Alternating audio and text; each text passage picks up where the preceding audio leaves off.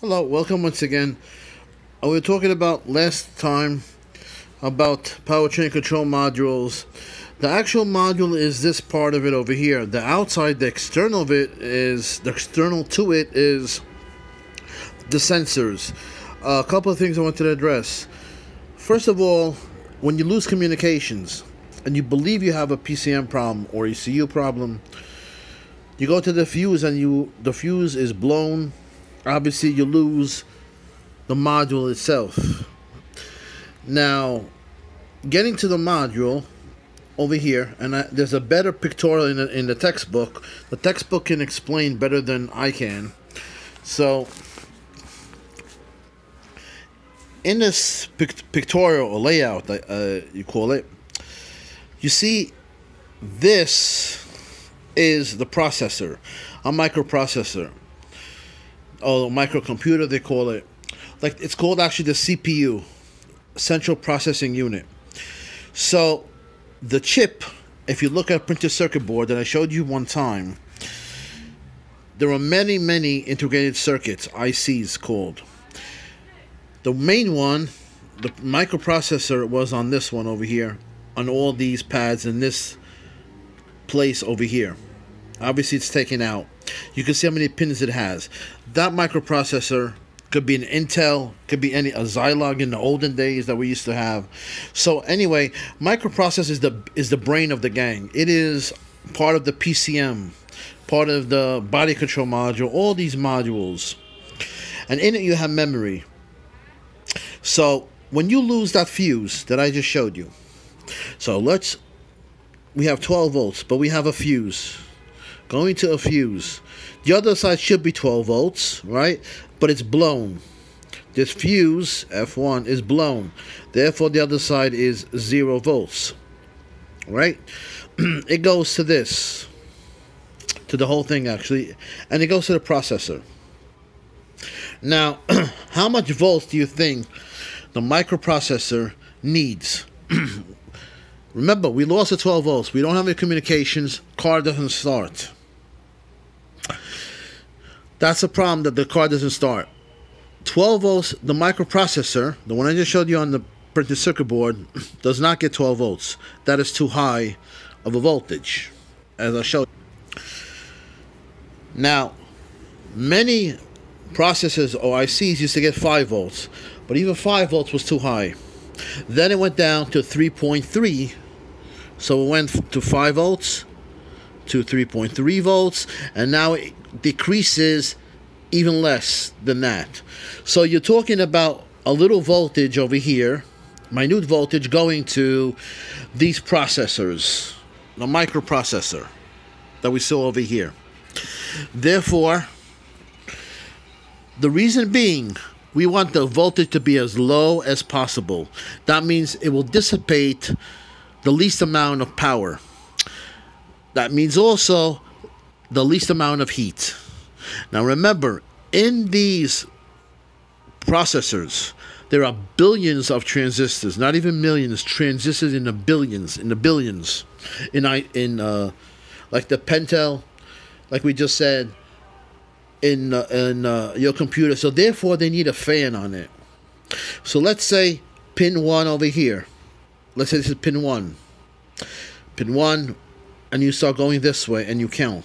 So let's say pin 1 over here gets the 3.3 volts, or 1.8 volts, whatever, right? From the 12 volts. This processor gets hot. All those transistors turn on and off, get hot. You need a fan. If you go to your computer, you will find a fan. That fan will get 12 volts, but the processor, like we said, cannot handle 12 volts. We don't want it to have 12 volts. We want the voltage to get as low as possible so it can dissipate the least amount of heat for those transistors. That's the problem. When you lose 12 volts, you lose the processor. That's the main point. Okay? Now, going back to the other one, getting back to this, to the textbook, the drawing, the layout, I specified inputs and outputs. Oxygen sensors are inputs. Outputs are injectors, the fuel injectors. How did I know? And I said that I learned from the textbook. If you go to the textbook again, the pictorial, see the oxygen sensor? See the throttle position sensor. Look at the arrow. The arrow is going in. That means what? It is an input. So an analog and digital. Analog means like a sine wave. 1 volt, 2 volts, 3 volts. It's converted to digital. 1 or 0. This is 1 or 0. That's what digital is. Not too important. The main point is this gets a digital signal. Okay? But the point is oxygen sensors. These are sensors are inputs. That's how I knew. I just told you also fuel injectors are outputs. How did I know that? From learning from the textbook again. Where does this go? These are transistors, but I don't want to delve too much on that.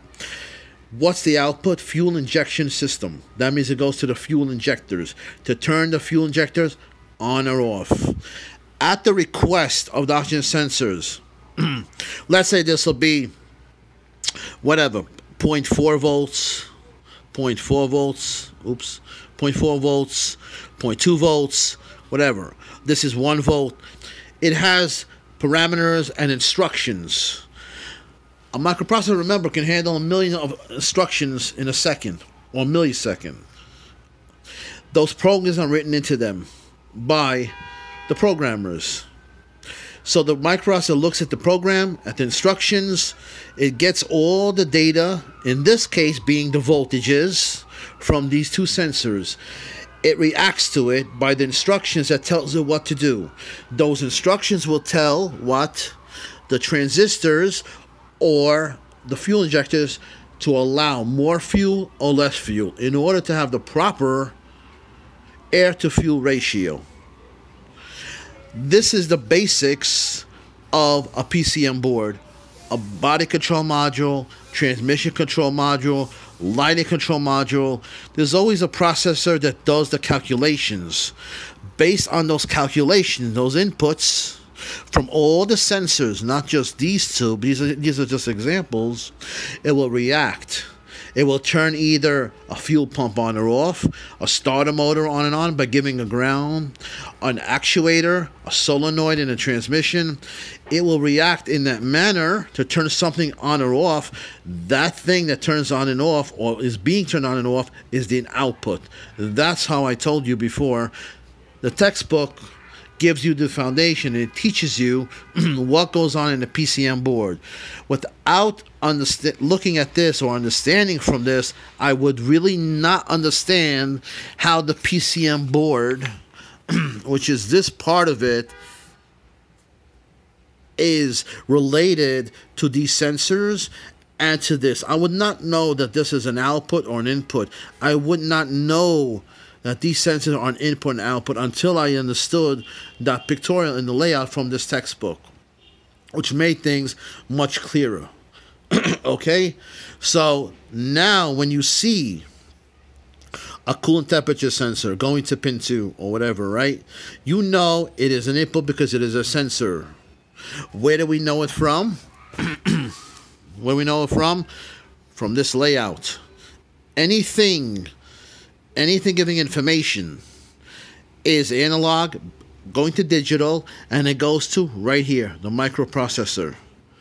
Puts it in memory, holds it in memory until it is needed again. Then it retrieves it from memory because it can only hold so much information. If you want to do 2 plus 2 equal 4, it'll take 2, put in memory, right? Then the other decimal plus 2, it'll bring out the 2 from the memory that it put in there. It will add it from the instructions in a program that are written. And that's how you get number 4. 2 plus 2 equals 4. So we don't have to worry about these things, obviously. But this very much gave me the foundation to understand any module. When I made that video to you, I think some comments where they didn't understand where I'm coming from, stressing the points about PCMs and all that. This is where it came from. So when you look at this schematic, that we used, the PCM board over here, So there could be a microprocessor in here. There could be multi microprocessors in here. But what do we say? A cam positions sensor signal is an input. Again, the same theory as this.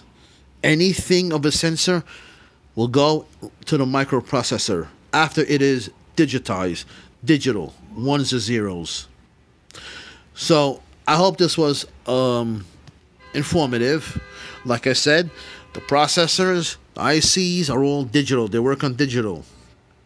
Okay, and like I said before, when you open up the PCM, of course we don't have to worry about it because we're not gonna do component troubleshooting to PCMs.